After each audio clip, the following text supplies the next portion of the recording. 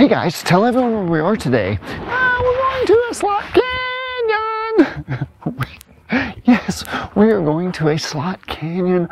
Look at these red Navajo sandstone walls before us.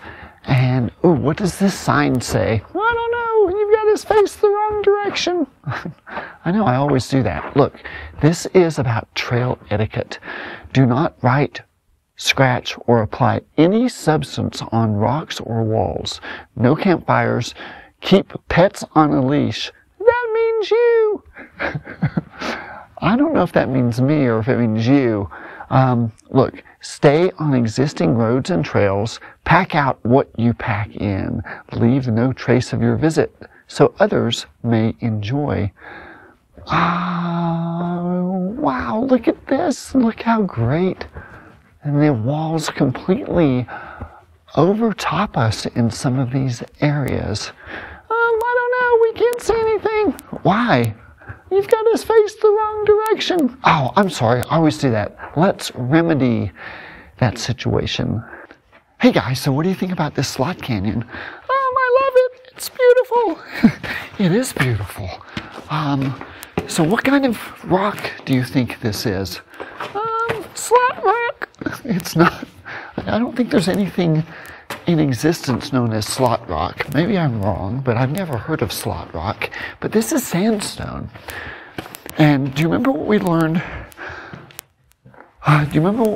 When we were in Bryce Canyon? No. Okay, well, let me remind you. So in this area, especially when we're talking about this type of sandstone, we have 3 environments. I remember deposition. That's right. Deposition, uplift, correct. And, think hard.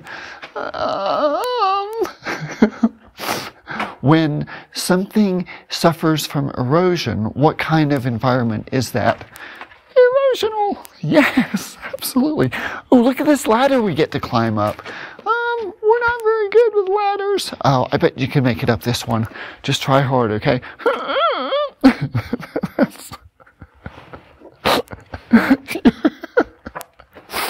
Why do you always make that sound anytime I ask you to give any kind of effort? Because things are difficult. Okay. All right, let's climb this ladder. Okay, ready? On 3. 1. All right, ready? Ready to climb it? Okay, on 3. 1, 2, 3.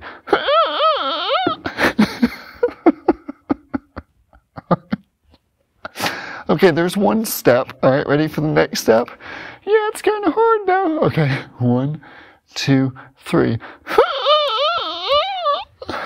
Okay. And 1 more step. 1, 2, 3. Okay. That was good. I'm very... Why are you laughing at us?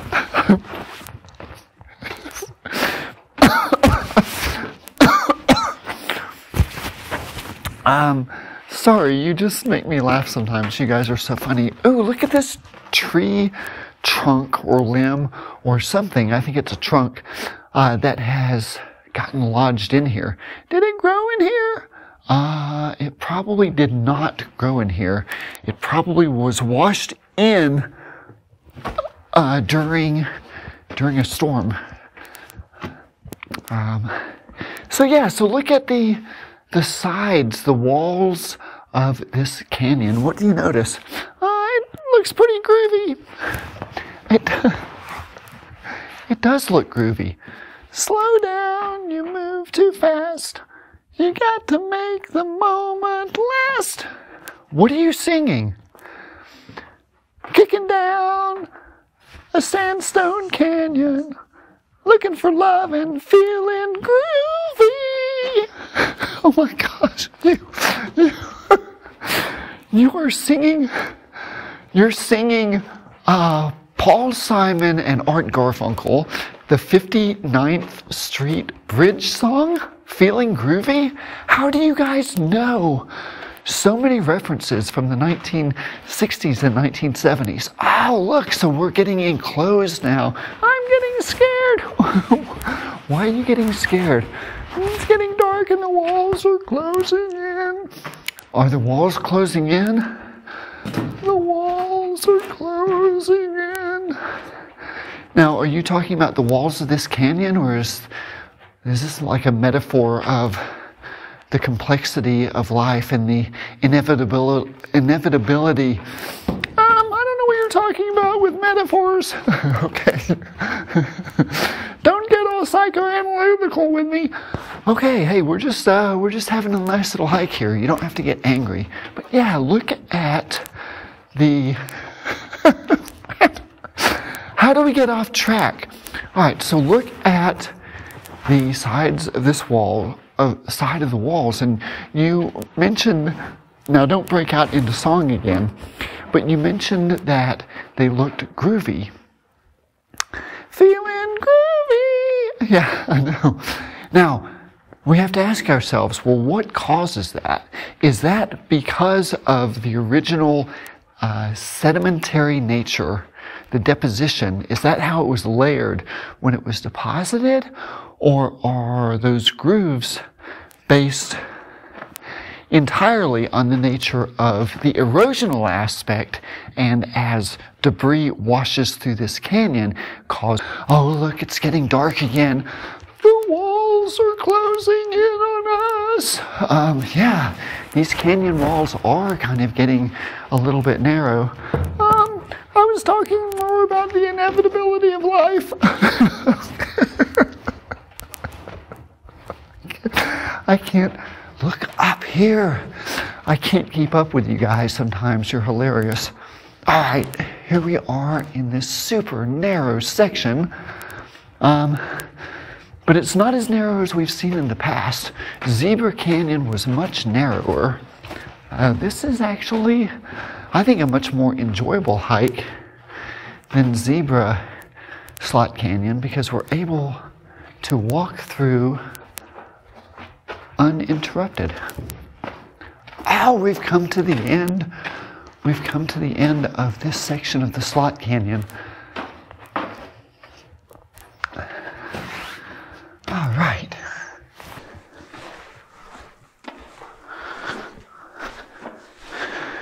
Hey everyone. I'm just checking in. I don't know what I'm going to do with those guys. Leph and Moo just took off, and they have the map, they have the compass and the GPS, and I don't know, I've kind of lost my direction of which way I'm supposed to go, and I feel like maybe they went back to the car. I don't know, but I've been calling, Leph, Moo! No, they're nowhere to be seen or heard.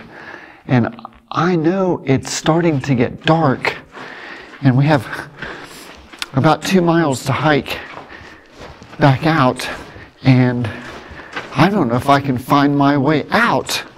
And I hope they're going to be okay. But I haven't seen them in ages. They just said they were going to go up around the corner because they wanted to look closer at these sandstone cliffs and walls, and now I don't know where they are. So I might not be able to finish this video. So if this just ends abruptly, we might not be able to finish this series. Okay. All right, guys. Well, I hope you'll bear with me here, and then maybe. Oh, there you guys are. What are you doing? Why did you run off? You took forever. Yeah, but we're supposed to be a team here, and you ran off. You have the map. You have the GPS. Yeah, we also have your cell phone. You have my cell phone. Why are you taking my?